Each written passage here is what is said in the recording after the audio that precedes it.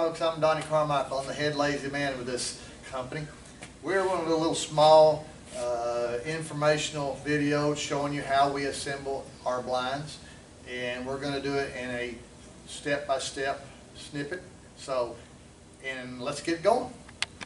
First thing we're going to do is have an inventory of the parts and pieces that it takes to assemble the blind. You're going to have all your screw packages all laid out for each individual product.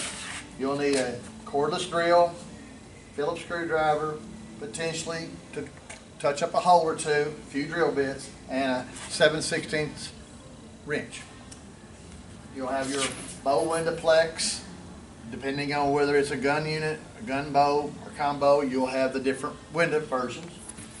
You'll have the number of bow frames, and they have 12, I believe, screws. They have our signature version of our adhesive that holds the windows up. We call it Flock. In the process, we're going to show you how to individually place them on the stand. Okay, folks, our first assembly point is to actually bolt the two halves together. If you can get help, it's somebody to help you set it on top. You lay it over, set it on top, then go around the whole sides of the blind and insert you a bolt in each one of the holes, all the way around. Sometimes with paint and just general, you may have to ream them out. I think this is a 1/4 inch bit. So basically, these quarter bolts with nuts all the way around. I think there's 42 for the fat girl, 32 for a penthouse. Snug them up, use a 17/16 wrench and tighten them up. Phillips screwdriver, 17/16. You got that. So basically, once you assemble the whole unit, stand it up or leave it down. We attach the rain guard. Basically, you take on the mold, snap it over the edges. It's not bolted all the way together, but and snap them around.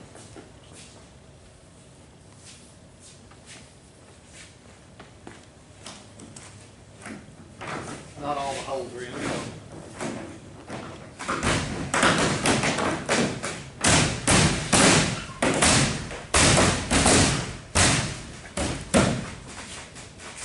Basically, that is 100% rainproof.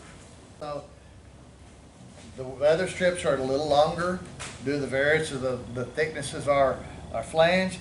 You'll just take a pair of pliers, snips, and just snip off the waste.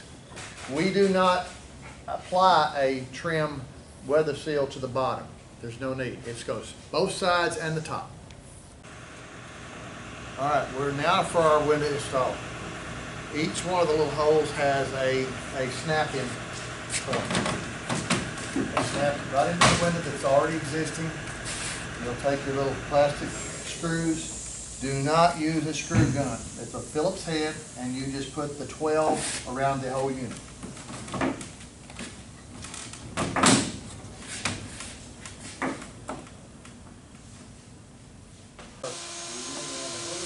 Our plexiglass has a protective plastic sheen on it. I don't want to peel this, but peel it before you go to the field, or when you get to the field.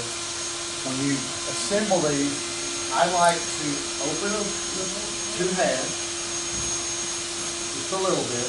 I like to start the window in, come up, and then work the window up that way. The flock on both sides of these panels, here and here, holds our window.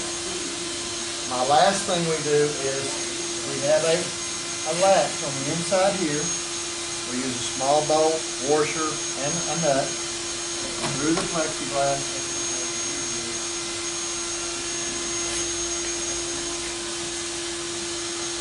Washer goes on, nut goes on. There's a little rubber stopper. Gives you something to hold on to. Turn it, pull it up, latch it, assemble. Not over tighten them. If they're a little loose, snug them a little bit. If you happen to fail and over tighten those window screws sometime, then I recommend we have you 4 little screws in the package. You drill from the inside through this space, and we provide you with 4 of these to lock the window frame down. Just, it happens. We have one other part that we don't do at our facility, and that is the last waterproof. I recommend 100% silicone in a caulking gun, and you start on this outside and go around the complete area around this window and down the side. That gives you any water running down the sides from coming in the blind with you. One last part is above the door, this visor, silicone across that. That is our only 2 points of where the water will come in. We don't do it because it's, you know, it takes a while for it to cure. And the time we work these through the systems, it would be too much to cure them. And you don't want the windows on while you're traveling.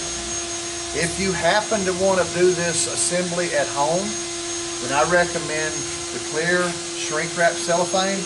Go around your blind 5 or 6 times, and that will hold your windows in place.